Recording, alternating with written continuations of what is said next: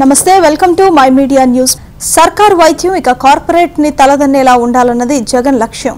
అందుచేతనే అన్ని ప్రభుత్వ వైద్యశాలలకు కాయకల్ప చికిత్స చేసే రోగులకు ఆనంద సంజీవనిగా తీర్చిదిద్దే బృహత్తర ప్రణాళికకు రాష్ట్ర ప్రభుత్వం సన్నద్ధమవుతోంది.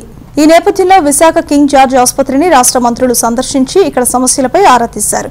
బొత్స సత్యనారాయణ, అవంతి శ్రీనివాస్, ధర్మన కృష్ణదాసు, పుష్ప శ్రీవాణి, ఆళ్ల నాని ప్రభుత్తులు కేజీహెచ్ ను సందర్శించారు.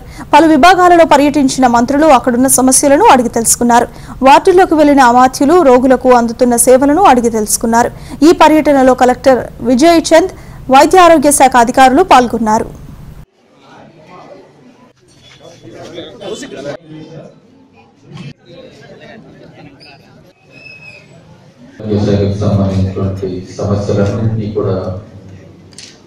ముందుకు తీసుకొచ్చి ఆ సమస్యల పరిష్కారానికి కృషి చేయవచ్చు.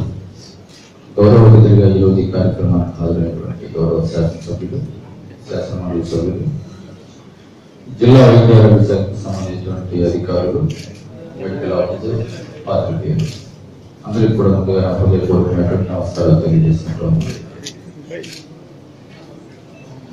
మరి ఈరోజు ఈ కార్యక్రమం ఏ లక్ష్యంతో అయితే నిర్వహిస్తూ ఉన్నాము ఇప్పటికే వీళ్ళందరికీ కూడా తెలిసి ఉంటుంది.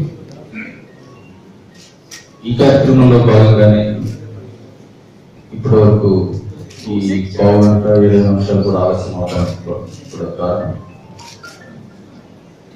కేజీహెచ్ లో పర్యటన చేసి ఆ హాస్పిటల్ విజిట్ చేసి మేము ఆ గౌరవ మంత్రులు, శాసనసభ్యులు, పార్లమెంట్ సభ్యులు, అధికారులు అందరూ కలిసి కేజీహెచ్ లో ఎన్నో సంవత్సరాలుగా పరిష్కారం కాకుండా ఉన్నటువంటి, నిర్లక్ష్యం కాబడుతున్నటువంటి సమస్యలన్నింటినీ కూడా పరిశీలన చేసి అక్కడున్నటువంటి రోగులు పడుతున్నటువంటి ఇబ్బందులు, అవసరాలను కూడా అవగాహన చేసుకుని ఆ సమస్యల పరిష్కారానికి ఏ విధంగా కృషి చేయాలి, అక్కడున్నటువంటి మౌలిక సదుపాయాల విషయంలో ఏ విధమైనటువంటి కార్యక్రమాలు తీసుకుంటే ఈ 3 జిల్లాలకు సంబంధించి ప్రజలకు విస్తృతంగా సేవలు అందిస్తున్నటువంటి కేజీహెచ్ ను ఇంకా ఏ విధంగా అభివృద్ధి చేయాలి, అభివృద్ధి చేయడం ద్వారా ఈ 3 జిల్లాల్లో ఉన్నటువంటి ప్రజలందరికీ కూడా ఏ విధంగా మరింత విస్తృతంగా సేవలు అందజేయాలన్న విషయంలో ఇప్పటికే ఒక సమీక్ష సమావేశాన్ని నిర్వహించడం జరిగింది.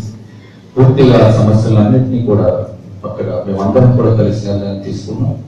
అక్కడ ఉన్నటువంటి ప్రతి సమస్యను కూడా అక్కడున్నటువంటి ఇన్ఫ్రాస్ట్రక్చర్ సంబంధించి ఏ విధంగా డెవలప్ చేయాలి, డాక్టర్ల కొరతను ఏ విధంగా మనం అభివృద్ధి చేయాలి, అక్కడ ఏ విధంగా మిగిలినటువంటి అన్ని విషయాల్లోనూ కూడా సేవలు మరింత విస్తృతంగా ముందుకు తీసుకువెళ్ళాలి అన్న విషయంలో పూర్తి స్థాయిలో వారిని కూడా మేము ముఖ్యమంత్రిగా దృష్టికి తీసుకువెళ్ళి ఆ సమస్యల పరిష్కారాన్ని కృషి చేయాలన్న నిర్ణయానికి రావడం.